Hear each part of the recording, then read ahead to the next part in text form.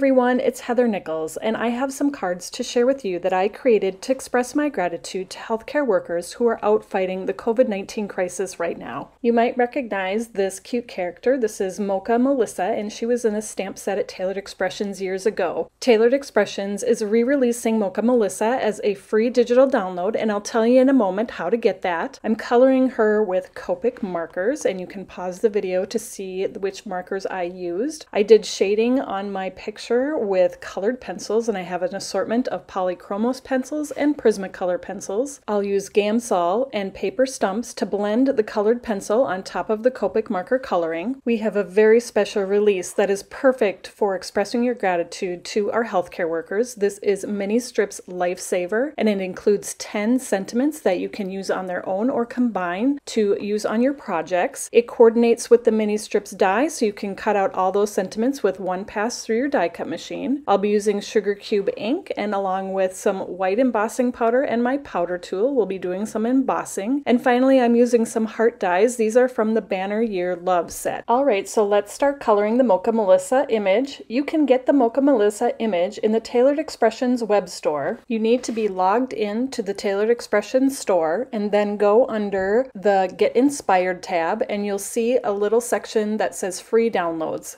Click that and you'll be able to see Mocha Melissa along with the other free downloads we offer at the Tailored Expressions web store. I printed my Mocha Melissas out on Sugar Cube cardstock. I personally have a laser printer which is Copic compatible, and I know a lot of you out there probably have an inkjet printer. Most of those will be Copic compatible as well. You'll want to definitely test that out by just doing a sample color right over the top of the lines and see if they smear or not. You definitely don't have to use Copics to color your images. You can use any of your favorite coloring mediums like watercolor. You could print these right onto watercolor paper.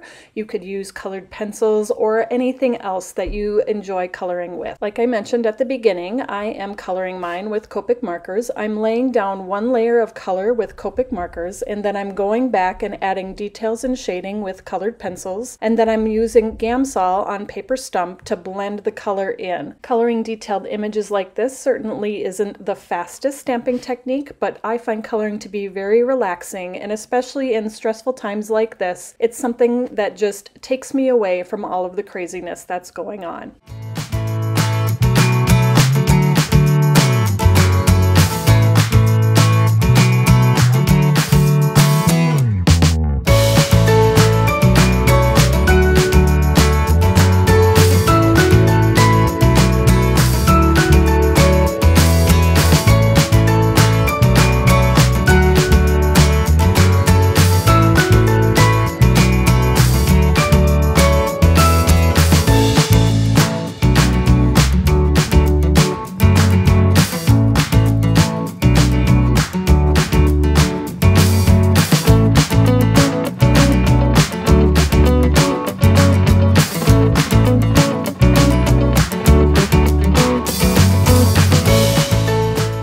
Next, I'm going to stamp the sentiments from the Mini Strips Lifesaver set. I'm embossing them in white on toffee cardstock. So first I'll treat my cardstock with the powder tool so that it gets rid of the static and the embossing powder stays where it should. I'm going to stamp the sentiment with Sugar Cube ink. Sometimes when I'm going to emboss in white, I actually like stamping in Sugar Cube ink. And that way, if there are any gaps in the embossing for whatever reason, there's white underneath, and so everything looks just a little bit more solid. So that's a little pro tip for you right there. Once my image is stamped, I put embossing powder on top of it and tapped off the extra, and then I'll use my heat tool to melt the embossing powder and emboss the sentiments on the toffee cardstock. Once my sentiments are embossed, I'm going to cut them out with the coordinating die. I'll line up the guide squares along with the open squares on the die. I'll tape them in place with some purple tape just to hold everything still, and I'll run it through my die cut machine. I'm adding some hearts to my cards, and to make them really easy to stick in place, I'm adding some Stick It to the back of Cherry Pop cardstock. Then I'm using the heart dies from the Banner Year Love set to die cut the hearts for my project. If you don't have these heart dies, use ones that you do have, or maybe you have heart confetti or heart sequins that would work as well. I'm adding my colored panels to toffee card bases. I did do a line of stitching across the bottom of each panel with my sewing machine. Then once I get those attached to the card bases, I'll attach the sentiments that I embossed with the Mini Strips Lifesaver set. I cut them apart so that they kind of stacked up on top of each other down the sides of the cards. Finally, I'll add the hearts that I die cut with the Banner Your Love set, and I'll scatter those down along the sentiment on the side of the card. Since I put the stick-it on the back of the cardstock before I die cut it, all I have to do is peel off the paper backing and stick the hearts where I want them on the card. These cards are ready to send to express my gratitude to our healthcare workers. Don't forget that you can download Mocha Melissa. She is a free download digital stamp in the Tailored Expressions web store. You can find other supplies that I used to create this project in the Tailored Expressions web store at tailoredexpressions.com, including that brand new Mini Strips Lifesaver stamp set. Thanks so much for joining me, everybody, and I'll see you next time.